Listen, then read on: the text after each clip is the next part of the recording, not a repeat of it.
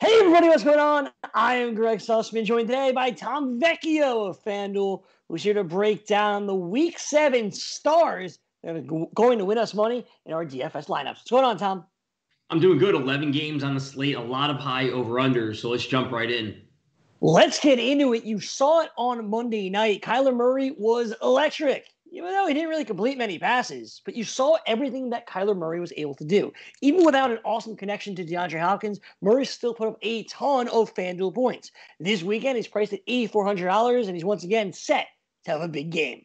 Absolutely. Like you said, last night we saw 9, 10 completed passes, whatever it was for him, but we still saw him push towards almost 30 FanDuel points. And that's what he's seemingly doing every week with 23 FanDuel points or more in every single game. He has 6 rushing touchdowns on the season, which give him that upside. He has 10 passing touchdowns on the season. Well, a player that I'm basically projecting to go for 3 combined touchdowns every single week. And this week is something that we should absolutely see going up against the Seahawks.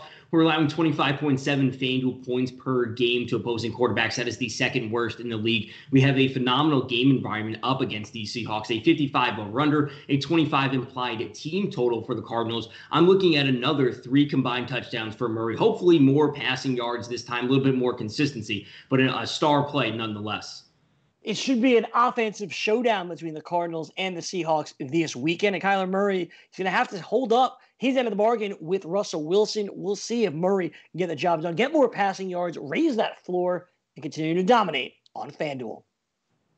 Moving over to the running backs here, Tom, let's go to a rested one, specifically Alvin Kamara, who's $9,300 for the Saints, and they needed this bye to kind of get that offensive rhythm. Not necessarily Kamara, who's been ridiculous, but the Saints offense as a whole. This week, you believe at least Kamara gets back on track.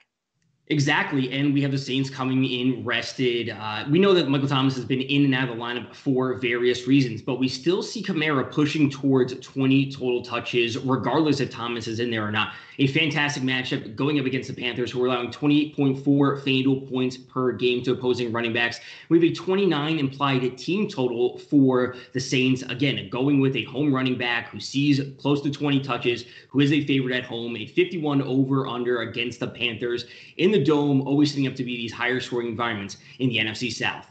Kamara in a great spot here this week, back at home inside the Superdome. Michael Thomas is back, which opens up the offense even more.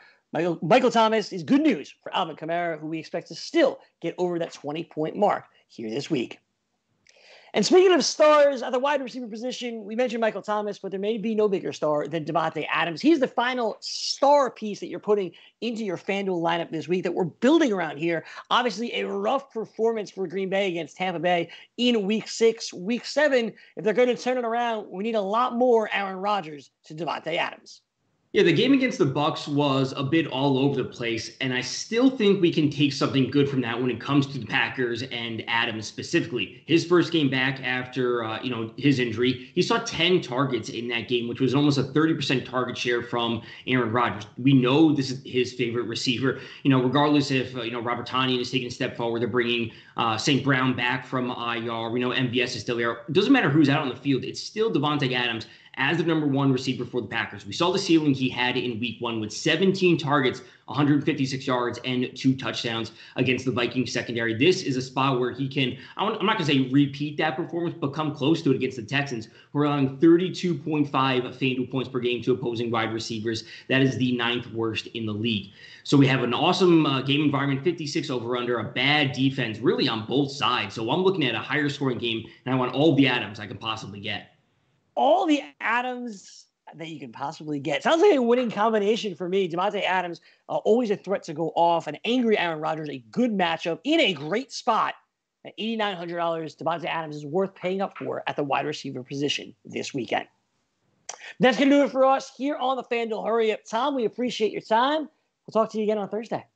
All right. See you later in the week. Those were the studs on Thursday. Tom and I will finish off the lineups with the value plays. But in between, let's talk to Megan Nunez, who's going to give us her best bets for week number 7. For Tom Vecchio, I'm Gregg Sussman. Thanks so much for watching. We'll see you later in the week right here on the FanDuel Hurry Up.